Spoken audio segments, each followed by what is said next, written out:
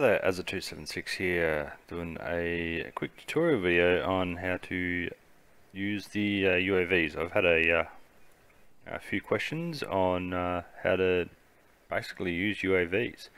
A lot of people seem to be having trouble connecting to them. They say they open up the UAV terminal and get nothing. So I've looked into this a bit.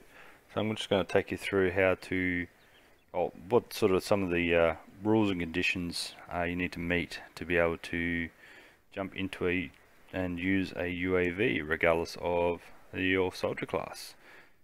So in front of me here I've got a UAV operator on the right and myself in Zeus, so I'm playing with myself as just a normal old rifleman. I'll have to jump in and out of the editor here to show you some of the tips and tricks and so you can better understand how we're going to be doing it. So first of all, let's go into that. So first up, I just want to just let you know that custom missions, where someone's made the mission, or modifications, may change what I say here slightly, so just keep it in mind if you're running on a custom mission or a custom map, or some mission that's heavily scripted, or you're running mods that, especially if they're mods which place units like MCC or Virtual Arsenal or anything like that, which can affect how this is done. If they do affect it, let the mod developers know so they can correct it. So first rule is that you need to place a UAV, a drone or UGV with a crew. Now you can see this is a faction that's the Falcon here is got no crew associated with it. So if you're in an edit, if you're a mission maker, make sure you remember this, and to see this little tick box here. A lot of people will untick it so they can place cars in that without a driver in it. So you got a driver, you want to untick that and it comes without a driver. So especially if you're building missions for your groups, you generally want to put vehicles in without drivers, so all your soldiers can jump in and drive them. But with UAVs, you just got to remember that you need to place them with a crew. So that's ticked, MQ12, and there you go. So you get 2 crew in there. The AI crew, they won't control the aircraft unless you tell them to. I could tell them in the editor to go here and do that, yada yada yada. But until that, or if a UAV operator comes in, they'll just sit there. So that's the first rule. You need to put them with AI crew. You can get around this. I'll go through how to get around that in a bit later. But if you're making missions, make sure you place your UAVs, UGVs or drones with a crew. And this is why I say like a MCC and that sort of stuff. I'm not sure how they work. I am running complete vanilla here. I've got no mods. I haven't looked at mods yet. I can do if you really want me to. So you just got to make sure that they're placed with crew. And if you're a mod maker and you place your units down without crew, you may need to look at changing how that's done for UAVs and drones. Alright, so the next thing I want to go into is that the UAV terminals are faction based. So you need to pick up the UAV terminal which is for your faction, and any crew which are in that UAV are synced to that faction of the NATO, the terminal here. So this is blue 4, so it's NATO. It'll be associated with the NATO UAV terminal, unless I will go through later how to change that. So if, for this character, I'll go in and pick up the AAF terminal here first and show you that I won't be able to get onto that UAV or use that UAV at all. Right, so we're here, AAF UAV terminal here, as you can see in the top left. I'll pick that up. As you can see, I got the AAF UAV terminal, and I get an absolutely zero option to open the UAV terminal because I am NATO here. I'll just put that on the ground, come over here to the NATO UAV terminal, so UAV terminal NATO. Scroll down, then you got open UAV terminal. So if I zoom in real close, I've got two targets. I've got one, sorry, not targets, one UAV over here, another one over here. As you can see, there's only two here, so that'll give you distance 115 meters, obviously, to that far one, 15 meters to that closer one. But there's two here. That's my other one over there. There's two here. One of them, the one that doesn't have the crew, I can't access because it has no AI crew. So again, I'm a normal rifleman.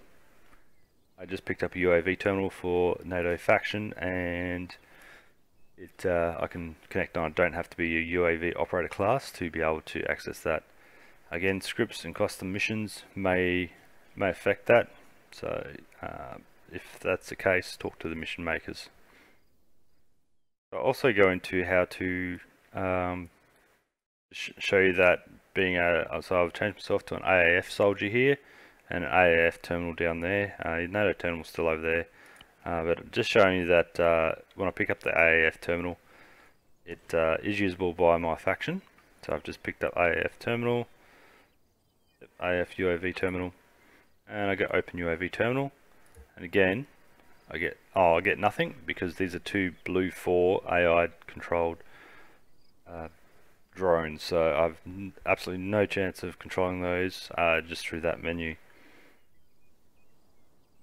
Alright, now I'm going to go into how to get control of a UAV that's either got no AI in it, as this one is over here, or its AI is under a different faction. Now for this to work, the only way I found out to work is you need to be a UAV operator to be able to perform the following action. Simply up to the UAV and scroll down, you'll find a hack UAV scroll menu option. What you need to do is hack the UAV.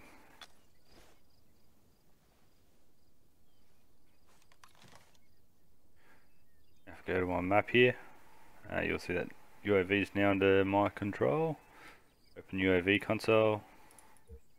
That UAV is now mine. So show it does work on enemy faction UAVs. Again, I'll just go hack UAV. Wait till I give myself some medicine to hack a UAV. Go back down to my UAV terminal. I now have both those UAVs under my control. Alright, now if once you've taken control of a UAV, or you've already got a UAV under your command, you've hacked one, whatever, to make it do what you want on a semi-automated basis is to basically open your UAV terminal. I'm going to select the closest one to me, so 16 meters. You see a little green box shop around it. You can select autonomous and allow light, so if you're doing stealthy stuff, turn off the lights. Autonomous lets it do what you want it to do. If you want to take control directly, you just have to click on here. You can take control of the gunner. Go first person and control the gunner's seat. You can change the laser marker, so you can use laser guided bombs with that. You got the scalpels. Follows my boom. Follows wherever I'm pointing, regardless of if the laser designator is on or not.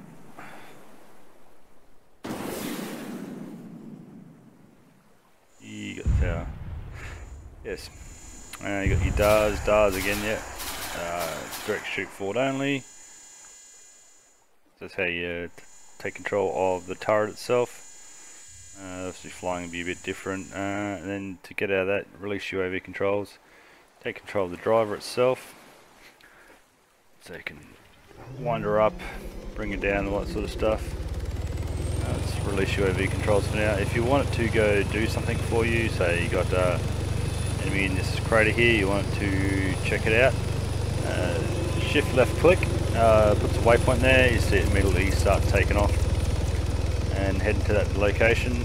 Before it gets there, you want to tell what type of, what you want to do a loiter at a range of 300 meters. Behavior, never fire, and altitude, give it a modest, give it a low profile altitude.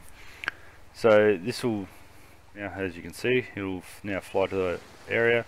The type of commands, move is just a move command to that position. Destroy, if there's any enemy or vehicles, if it's infantry or vehicles in that area, it'll destroy. It'll basically go for them. Seek and destroy, or search a local area for any enemy. Hold, it basically goes to that location and stops. Sentry, it goes there and looks for enemy. Guard, if any enemy come into its area of ops, it'll shoot them. Support, it will support any local troops. Cycle, if you have multiple waypoint, it'll cycle between those two waypoints, so you set one as a move, the other one as a cycle, so then it'll cycle back to the move marker. Loiter will do exactly like it is now. It's more for the winged UAVs, where they can't really hover like this one can, so it'll just literally hover around, loiter around the lip of the volcano there, and land, or tell it to land. Here we can control the gunner, zoom in, and the loiter function's good if you want it to semi-reasonable location. Obviously you wouldn't be this close if there's enemy there. Allows you to get pretty good targets on. So if I want to bring it back into land, you do that, give it a land command, altitude, keep it nice and low. Type is land. I hope you all learned a bit of something here. Just a few quick points to go over. You don't need to be a UAV operator to be able to get a UAV terminal, but you do need a UAV terminal that is the same faction as you, and the UAVs need to have an AI crew, which is obviously of your faction, unless you want to get close access to the UAV and hack them. Custom missions and scripts and mods can change this behavior that I'm going through today, so keep that in mind if you are using any of those. If you're in Zeus and you're placing units, make sure they have an AI crew. Don't place them without crew. Same with when you're in the editor. And just note that Virtual Arsenal MCC may also affect this. Again, yep, this is for stock ArmA, so I'm not using any mods for this one. If it doesn't operate like this, talk to the mission makers or the mod developers, see if it's a problem there. Otherwise, if they can't help you out, let me know. I can see what I can find out myself. Give it a bit of go. Like I said, I'm not using mods in here, so it's this is what I found just using stock ArmA.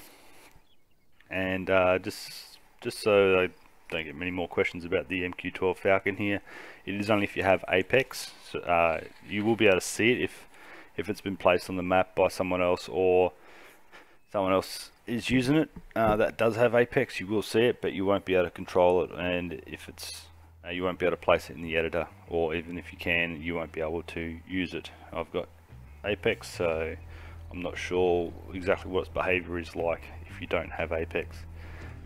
So yeah, I hope you like this video. Hope you all learned a bit out of this, and safe flying.